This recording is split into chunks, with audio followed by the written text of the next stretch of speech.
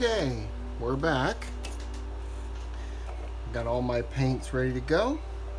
So basically what we're going to do is we're going to paint this up.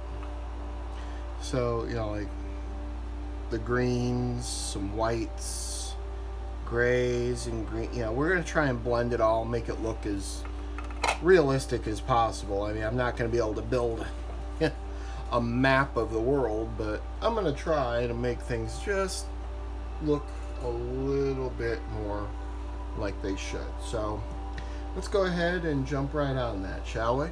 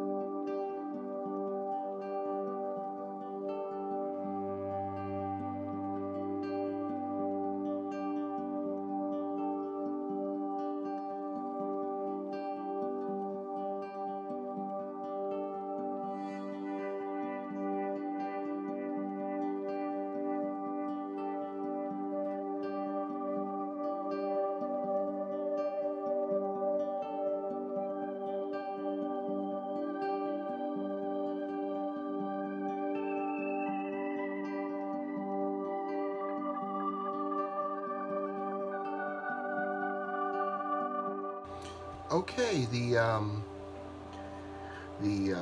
wash is dried up, so we're going to go ahead and dry brush the white, the tan, the greens, bring everything back.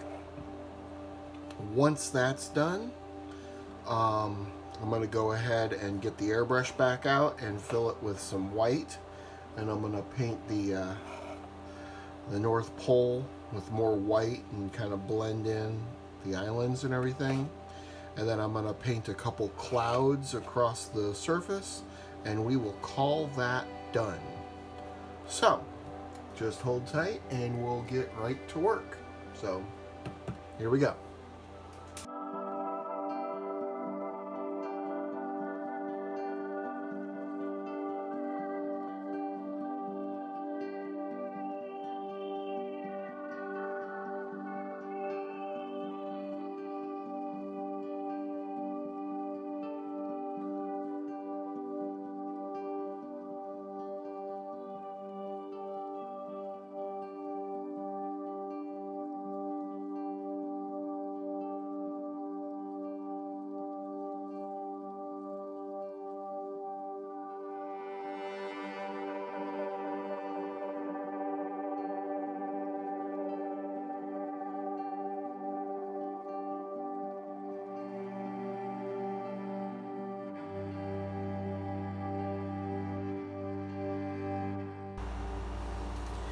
So,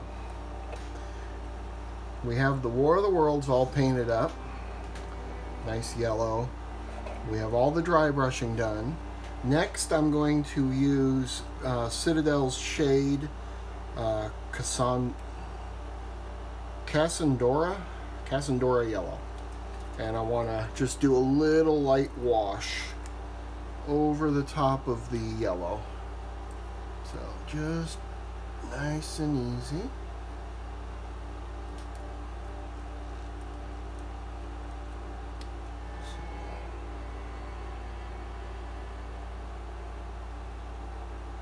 I just think that's going to bring the color out just a bit more. Smooth everything out nice. And just give it a little bit of depth, which is what we're looking for here. I'm going to go ahead and drag the color down so that if it's going to kind of pool up, it's going to be at the base of the the letter. I'm still trying to get, you know, nearly everything off. And you see, you can already see how it's kind of starting to pop a little bit more just with this wash. Oh, I'm really liking how this base is turning out. Working out very nicely, I think. There we go. That's what I'm looking for. Very nice. I'm very happy with that. That is exactly what I wanted. So, here's what we're going to do now. We're going to take our white paint und a brush, and I'm going to go ahead and paint the Arctic in. Just kind of whiten all this area up, kind of smooth in these. I don't remember what these islands are, but the Alaska freezing wilderness. And then I might throw a couple little fluffy clouds across the area and see what we can do. So, helps if I tighten my airbrush back up, pop my protectors off, shake up my white. Now, this is Model Air, so it's already thin, but I always add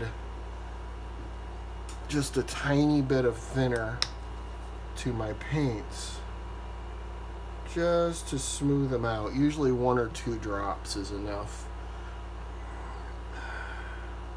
And to be honest, I don't even know if I need it anymore with some of these paints.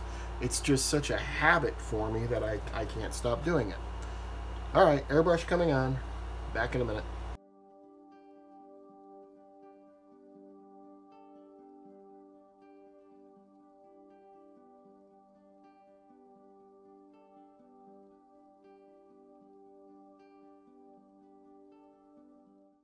There we go. That is what I was aiming for. So there is the base for the War of the Worlds, Martian war machine, all finished up. I think it looks pretty good. I'm quite happy with it, to be totally honest. So now the only thing left to do is I got a little bit of cleanup here. I had some water splatter, so I need to fix that. But once that's done, I'm going to take it and coat it all over with clear coat lacquer. And then the next part will be wiring and assembly of the war machine itself. So until next time, as always, keep on modeling, and you have a great day, all right? I'll see you real soon. Thanks for joining me. Oh, and feel free to like and subscribe. You know, if you like what I'm doing, feel free to go ahead and click on that little bell icon and make sure you get to see all the silliness that comes into working on my little shop. Thanks a lot. Have a great day, folks.